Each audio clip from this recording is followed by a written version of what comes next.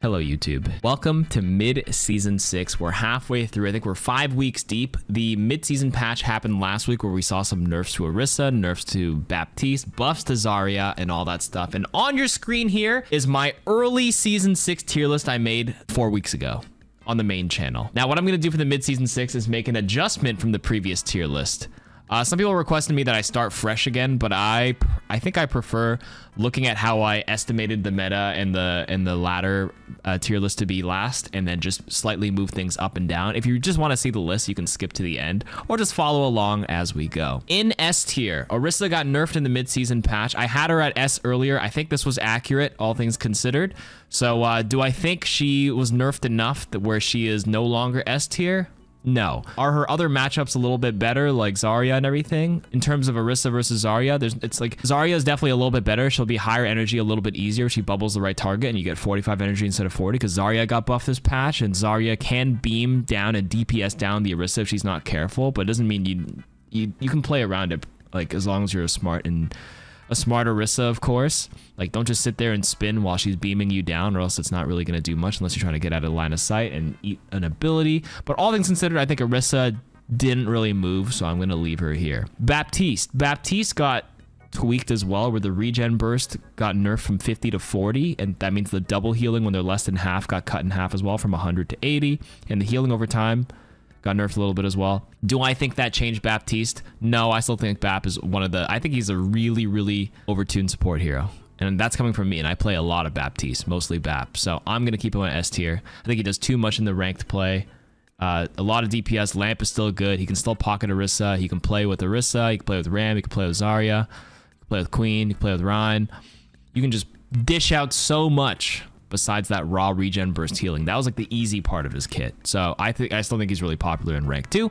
So there we have it. Now, Illari, I really think she was an S tier hero before they nerfed her before the season began. And that actually did affect her quite a bit. I think early on in the beta, she did so much, but then when they nerfed the pylon, I meant her ultimate got nerfed in terms of its overall uptime. And then the ultimate itself is actually really hard to hit. With all these shields and things that can block it, I actually don't think Illari is S tier anymore after playing it a bunch. I still think she's a strong solo queue hero, but I don't even think she's A+ anymore. I think she's like A now. So I'm gonna knock her down here, which is still a serviceable hero. So we're gonna put that there. D.Va, I still think is a very versatile tank. Still saw a lot of D.Va today as I played in the mid-season patch. I think I'm gonna keep her in A+. Sigma as well. I think Sig is fantastic for poke. Sig was the alternative poke choice if you don't want to run Orisa on some maps. And we saw a lot of Sig on the old patch with the Illari patch on Overwatch League when they played it on like Numbani, played it on Gibraltar, they played it on Midtown. I think Sig is still pretty good. He was like really good on the maps he's really good at, and like still strong on some other maps. I'm gonna keep Sig at A+. Hanzo's an interesting one. Do I still think Hanzo's an A+ hero? I think so. Before we get to Zarya, I think Zarya is like a great tank. I'll move her up as we get along and go along the tiers. Hanzo obviously works even better in the Zarya meta with the Grab Dragon combo, so I think it's safe to keep him up here. Still really good. Storm Arrow can be super annoying. He's got good DPS uptime to pressure down enemy Orisas if they choose to play it. I'm going to keep them here. In top 500, I'm also going to keep Sojourn here. Sojourn's still a great hero at this level. Same with Soldier. Same with Torb. Tracer's an interesting one. I've seen all these DPSs every single day. I've been playing this game, this patch, and the previous patch quite a bit. I've actually seen a lot less Tracers on NA, simply because when Orisa was running rampant, it was all just Torbs and Soldiers, and like Tracer would have a hard time converting any kill on her own. I think Tracer's still great when you run it with Winston, and if they don't have like anything that's too tanky, if they have some vulnerable supports, you go for it. But I actually think Tracer's like knocked down a tier. I don't think he's one of the A+ supports. I still think if you're like a great Tracer, you can still like, you know, do your own thing and apply pressure in your own way. But I'm going to put her down a tier simply because, yeah, Soldier heal pad, hard to do your job. Torbjorn turrets everywhere, goo everywhere. Hanzo exists.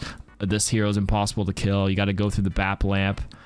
We're gonna put Tracer down a peg now, believe it or not. Finally, Tracer was kind of S tier for like 5.5 seasons. Ana, I think Ana's still good. A+. We're gonna keep her here. I think BAP is a little bit better in terms of playing it with Orisa, Sig, but like Ana's still great. So I mean, you can argue that she also belongs in S tier, but I'm going to put it here. Kiriko, I actually like Kiriko more than Ana this patch, to be honest with you.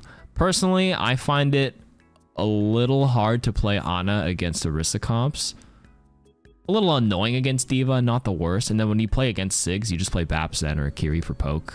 Yeah, we'll keep it here. But Kiriko, I like her. I like it a little bit better. I'm going to argue that Kiriko is actually like insanely good again, to be honest with you. I started picking her up a lot more. I see her almost in every other game. Ana will always be played no matter what, simply because she's a popular hero. But I think Kiriko outperforms her a little bit more at this point because the Kitsune Rush, you needed like a big, because there's so much extra healing and things to go through, you need like a big team fight win. Nano Boost is great, but it's still dependent on that one person using it. Kiriko's ult is such a team-wide, like team strength kind of ultimate right now, and it's just pairs so well with a lot of the other tanks right now. So we're gonna put that here. Lucio is the last one on the A+ tier. Do people really run that much Brawl right now? I mean, some people are running the Lucio variant with Orisa, where you run like Bap Lucio or even Kiriko Lucio with Thing. But I think Lucio is still good with the Queen. For some reason, I'm still seeing a lot of Queen. Still see a lot with the other stuff. I still think Lucio is pretty strong. I'm never upset when Lucio's in the game because he got nerfed, or sorry, he got buffed in the beginning of Season 6. He saw a lot more playtime.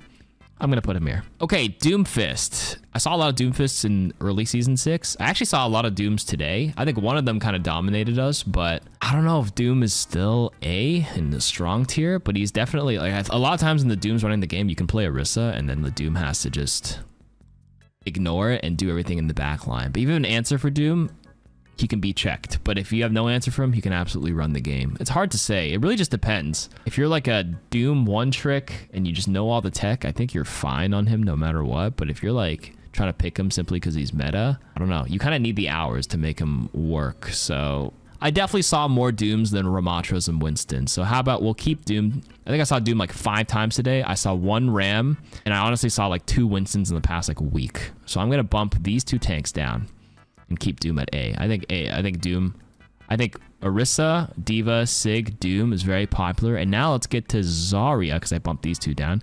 Zarya, with the buff this season, I think people are just kind of feeling her out. I actually still think Orisa's like a stronger overall comp to play, and Zarya's still a little bit map dependent, but Zarya is really good simply because the new bubble gives her 45 energy instead of 40 when used on a teammate. It lasts longer, it's bigger, it pairs really, really well with Reaper, Bastion, or Genji right now. And I think when the patch hit last week, I kept seeing Reaper in like the first few days. But Reaper is so boring that a lot of people just won't play him. But I actually think like playing Reaper Zarya is very good. But I'm going to bump Zarya up 1. But I still think Orisa is like the solo queue ranked hero to play on. So we're going to do that. Now let's go on to Ashe. If you guys saw the Ashe buffs from mid-season, she reloads from, her reload per bullet went from 0.25 seconds to 0.2 seconds. Now on paper, that's like 0.05 seconds, but like relative change is like what, 25% faster per bullet? It goes up real quick. We can put up the short. I did a little observation where we showed the difference between before and after, and then when you get a kill or an elimination or an assist, you get the fast reload. You can go full ammo so fast on Ashe. I think Ashe is one of the better DPSs right now as well. I think Ashe gets a nod up. I think you can't go wrong with any of these 5 DPSs right now. These are probably the strongest 4. Bastion, I think Bastion is still a pretty strong hero. He got nerfed again, or sorry, not nerfed again. He finally got nerfed this midseason because he was kind of really good at beginning of Season 6 when they buffed like 8 things. They nerfed the 836 grenade a little bit again, and you can't crit on his ultimate. But I think Bastion was never going to be A+ or S tier in top 500 anyways, because he's actually super easy to DPS down because of his giant hitbox. He's a little annoying and obnoxious in the lower ranks. I put Bastion on S tier in the metal rank tier list, but I think in top 500, even before his like all his buffs, he was just at this tier, and I don't think anything changed. He still gains 50 armor on transform, which is really good. So like having Bastion still be really good on that heal kind of makes Winston a lot more unplayable. But if Bastion's not being played, you could totally still play Winston comps. But I think I'm going to keep Bastion here. I'm going to keep Echo here as well. Echo's always solid. Same with Genji. I think Genji, Reaper here still are strong. I actually had people argue that Reaper, like, oh, KarQ's on crack, putting Reaper on A tier in Season 6. Arguably, yeah, but nothing changed with Reaper. But like Zarya enabling Reaper makes him even better this patch, and I can keep him on A tier. Maybe at most he was B tier if I had to redo the previous season's tier list, but then he would get bumped up to A. But I still think Reaper is great right now, based on what's common, which is this. Reaper can annoy the Doomfist. I don't know so much about tank busting like Orisa, which he rotates all our cooldowns, but he can certainly be very, very good with the bubble like this. So I'm gonna keep him here. Symmetra, I think she's still a little nichey. Not like she's strong where she's really strong, but then on maps where she's not, she's like fine. It's good. Yeah, I think I'm gonna knock her down just a little bit. Maybe we'll put her at B+, which is actually good. B is fine. B+. Well, this is a B+. Yeah, B+ is good. We'll put her there. Brig. There's honestly not much reason to play Brig this patch, at least in top 500. I have actually seen very, very little Brig simply because there's no Winston. Very little Ana Brig in all of Season 6, even mid-Season 6. It's been mostly a combination of Ana Kiri, Bap Lucio, Bap Allari, Allari Ana, Kiri. I've actually seen more Lifeweaver than Brig in top 500, which is actually kind of crazy to think about. But I don't think Brig is weak, but she's definitely not. She doesn't brawl. She needs like something to do, and if there's no hero, like if they're playing too long distance, playing Brig is just kind of like really hard to get value with. If they're playing a long range poke with Sig, Allari, Bap, Zen, or sorry, Bap, Allari, Sig, Hanzo, Widow, like what do you do as Brig in the back line? Like nothing. So the meta doesn't favor her right now, but doesn't mean she's weak. She's still a good hero. Sombra, Sim. Okay, Mei is supposed to be a little bit higher. I fucked up the alphabetical order, but I'll get to that in a moment. I'm going down tier by tier. S, A plus A.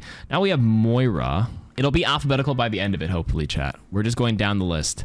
Moira, same thing. I think Moira is like a good hero, straight up. I think the only role she kind of plays in the current meta might be with like Moira Lucio with Orisa, or Moira Lucio rush down with like any of the rush tanks too, like Ryan Ram. That's still actually really good. It's just there's very few people who will like play Moira as a meta choice versus them being like a Moira one trick. I think Moira's like, she's good. I don't think she's anywhere below this line though. And Zen, same thing. Zen's great on with poke comps with Sig, but like that's it. I feel like any other comp, it's been really hard to force Zen at all.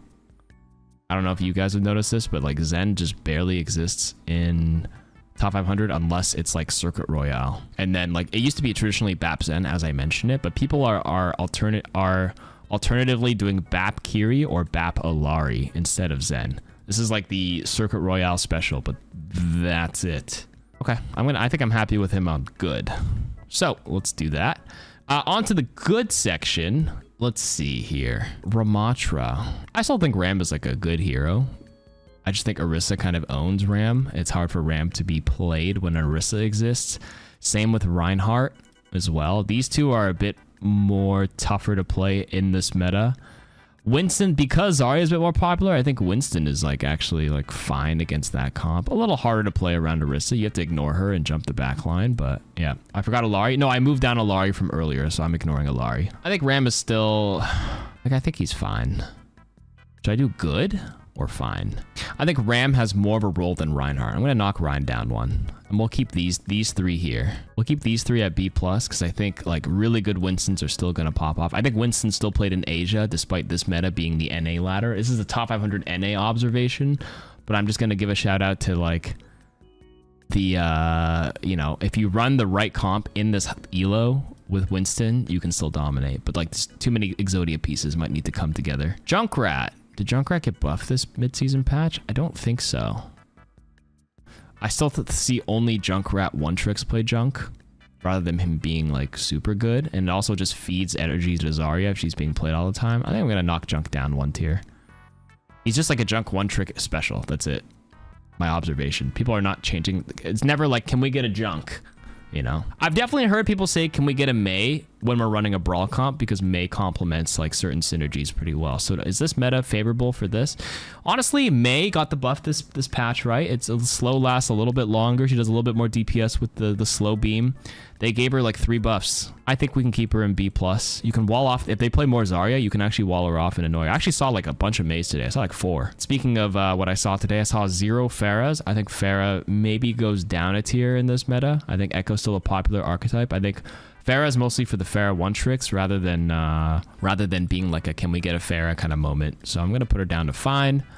Sombra, I originally actually want to rank her lower after I saw the nerfs in the beginning of season 6, but I still see some Sombras like putting in work. They nerfed the uptime rate or the EMP rate quite a bit, so you lose a lot of tempo in the highest levels because first fight ultimates matter a lot in this elo. If you're the first one to get a meaningful ultimate, whether it's an EMP or a support ultimate, you generally win the fight and you snowball really hard, especially against push maps and everything. But EMP is a little buggy right now. They apparently fixed a bug this midseason where like, actually early in season 6, if you had a friendly Sombra, it would turn off friendly Lifeweaver. It would EMP friendly Lifeweaver petals. Now, if you play Sombra and the enemy team has a Lifeweaver, apparently your EMP just doesn't work. It happened to me on King's Row like a few days ago. I have a video on it. I think I have a clip on this. I was like, oh, well, that's not good. So right now, because she's bugged, I don't know if we should pass this knowledge down, but like I think we should simply just disable Sombra. But I guess I just said it. If the enemy team is running Sombra, just play Lifeweaver and her EMP won't work half the time. That's a pretty big counter. You heard it. I just said it. This maybe will give some urgency to Blizz to just disable this hero right now because it's actually pretty bad. If by picking a single hero stops EMP, that's like so bad. That's like half her value gone. But a lot of people don't know, but I'll let them know. They should probably just disable her. So I'm going to put her down here because Lifeweaver apparently counters her forever. Encouraging bugs. My bad. You haven't heard this bug. It's not like 100%, but it happens. And she's getting a rework next season. So yeah. And like if they don't run Lifeweaver, like I think she's fine. She's not below average. I think she's fine. Still B. B's get degrees, guys. Okay, where were we on this list? I talked about Sim earlier, talked about Mei. I've not talked about Widow. I think in top 500, Widow, like even despite all the range nerfs, Widow dominated today. I just think if you're just a great hit scan player, you can still be good with her. So I'm gonna keep that there. Did I talk about Brig earlier? I did. Did I talk about Lifeweaver? No. Do I think Lifeweaver is actually good? Yes. I'm gonna hold my stance on this. I've seen more Weavers than I have Moiras. I'm gonna keep him B+ in top 500. And honestly, this season, I'm going to keep Mercy here too, this mid-season, because Ashe got buffed. Play it with this all the time. The Mercy was playing a lot with the Echo I saw today as well. Like, still pocketing any of the hit scans still has its value. Especially in ranked play. You probably won't see her too much in pro play, but on ladder, I think Mercy... Like, remember how I mentioned the example, like, nobody goes like, can we switch to a junk? But there are people... There's two baskets of people. People who go like, oh my god, we have a Mercy. Please switch off Mercy. And then we have DPS players who beg for the Mercy. Like, can I get a Mercy? Can I get a Mercy pocket? I don't know. There's no middle ground.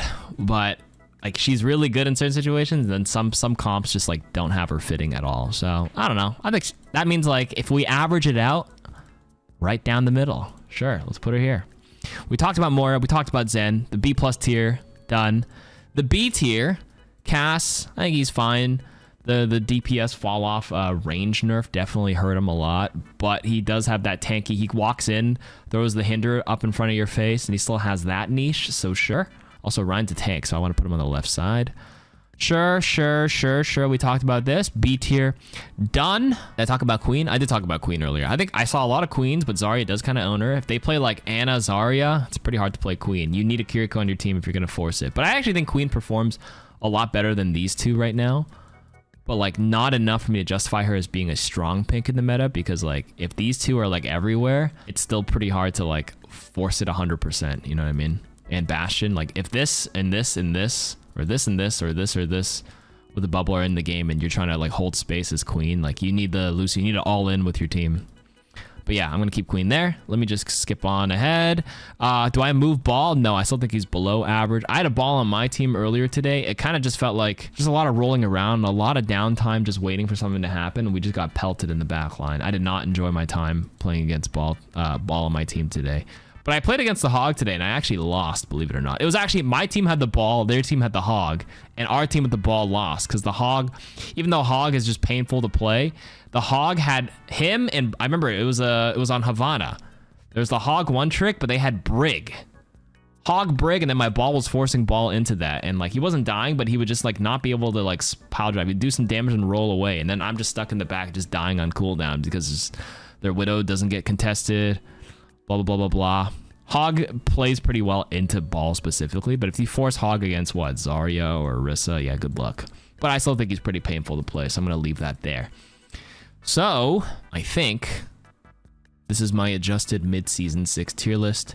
Not for medal ranks. This is what I've been seeing in top 500. I think this is okay. So definitely these 1, 2, 3, 4, 5, 6, 7 heroes are the most uncommon. Arguably, Cass is more common than the rest of these, but I don't know. Maybe I'm just like biased with what Wanted says. Wanted thinks Cass is ass cheeks right now because the damage range nerf kind of sucks. He just doesn't output enough in a lot of cases. But yeah. I think if you play, honestly, even if you play any of the B and above, it's probably fine. Or realistically, you can play Ball or Hog, and it's like, whatever, man. There's more things to be worried about than like how a hero ranks on one streamer's tier list, more so than capitalizing on enemies' mistakes. Think about it that way. That's this is just my opinion. Form your own opinions. Let me know what you guys think. Okay, bye.